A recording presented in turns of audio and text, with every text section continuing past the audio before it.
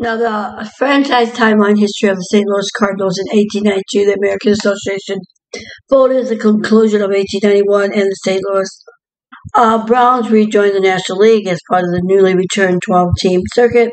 The Browns play the sport in Sportsman Park at Grandin Dotier. The St. Louis franchise has had the continuous membership of the National League ever since. Now, 1893, then 1898, 1899, 1900. The team officially changed its name from the Perfectos to the Cardinals in 1900. In 1902, an American League team came to St. Louis, taking up the old Browns team name, and since then, they moved into the original Grand Avenue ballpark. They readily took the old Sportsman Park name. In the 1910s, you had 1911, 1914, 1916, 1917, the 1920s, 1922, Roger Hornsby won the Triple Crown with 42 home runs, 152 RBIs, and a 401 batting average. 1924, Hornsby again. 1925, Hornsby won his second Triple Crown. 1926 was the first World Series appearance of Cardinals led by player-manager Hornsby edged the Yankees in the 7 games. The team led the National League in 8 offensive categories. 1928, the 1930s, 1937, the 1940s, and 1944. The St. Louis Cardinals failed the St. Louis Browns and the Crosstown champions. Only World Series appearance in this. Only all St. Louis World Series pitching dominated as the Cardinals defeated the Browns in 4 games to strike out 6 series record, 92 batters, 49 Cardinal pitchers, and 43 Browns hurlers. Emo Rodon top Cardinal hitters with a .412 average. The series was dubbed the Streetcar Series as many fans used that mode to travel to and from the ballpark. Then you got 1946, 1947, 1948. Through the 1950s, the Cardinals played the first night opener in St. Louis, 1952, 1953, 1954, 1959, 1958, 1960s.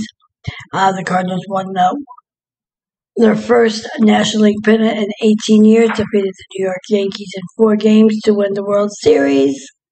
Bob Gibson won 2 games. Ken Boyer hit a grand slam to win the 4th game to McCarver, who batted in a series high 478, smashed a 10th inning home run to win the 5th game, and Ron Taylor and Roger Craig combined for 9-2 scoreless inning of relief. 1966, 67, and 68, the Cardinals was in the World Series. 1970s brought no World Series, so you had 1971, 1974, was when Lil Brock stole 118 bases and got his 3,000th hit. 1976, John Denny wins the National League ERA title at age 23. 1977, 1978, Bob Busch no-hit the Phillies on April 16th at Busch Stadium. Manager Vern Rep dismissed on April 24th. 1979, then the 1980s, we had Kid Reed sets the new fielding record for the National League third baseman by committing only 8 errors. Dane Long has 7 RBIs August 28th versus Atlanta, and Whitey Herzog becomes Cardinal manager on June 9th. August 18th, John Cleveland fired as general manager. Herzog named general manager on August 29th. Red Stadium served as interim manager for balance of season. On October 24th, Herzog assumed dual role of general manager and field manager. 1981, 1982, the Cardinals won the World Series.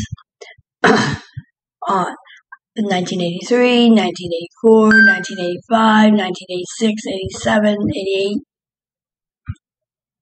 and 1989, then the 1990s, 1990, 91, 92, 93, 92, 93, 94, 95, 96, 97, 98, 99, 99 and the 2000s, 2001, 2004, 2005, 2006, 2007, 2008, 2009, 2010s.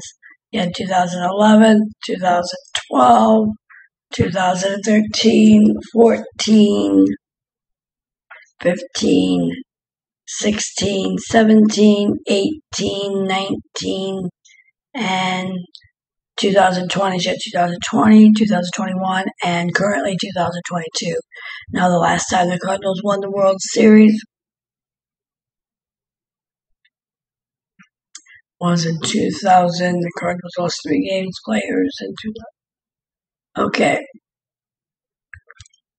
2011 year looked ominous from the very start. It turned out to be a memorable and historic one of the same for the 2011 Cardinals spring training months of season-ending injury for Adam Wainwright and the end of the fruitless contract talks about Albert Pujols. And the Cardinals closed it out in Game 7 as a franchise 11th World Championship.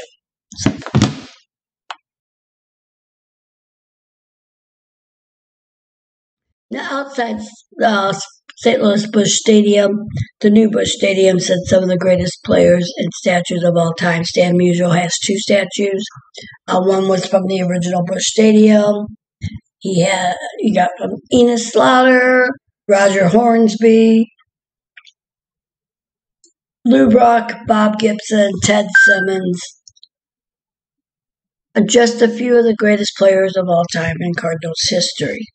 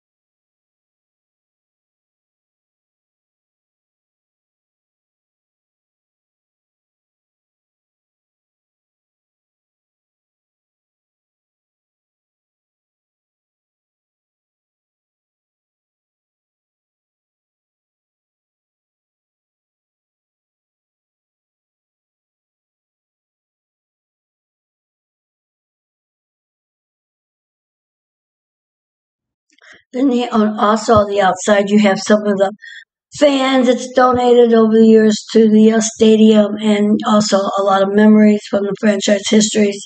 Some of the most memorable moments cemented on the walk outside of Busch, the new Busch Stadium. Then you also have